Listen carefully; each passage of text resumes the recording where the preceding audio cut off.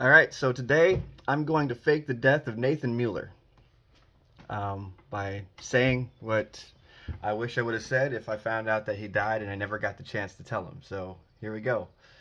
Nathan, you're always my right-hand man, dude. Through thick and thin, when I was all up in my head and working on things and focused on forward so much, I'd forget to, I don't know, put my trousers on when I'd walk out my room. You were always that guy that was like, okay, great plan, Sammy, but put your pants on. And I always appreciated you for that, man.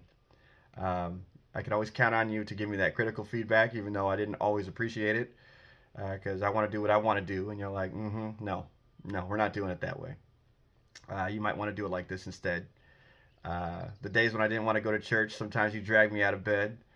And I will always remember you and me breaking into dance floors at all the clubs we would go to and establishing that little clique that we had where we'd always run out and take care of all these different, guys with us, and, the pool parties where we'd schmooze the hotel staff and bring down a stereo system or something like that. Then we'd get everybody going down there at the pool, then we hit the club and we get everybody going on the dance floor because you and me were a couple of goofballs.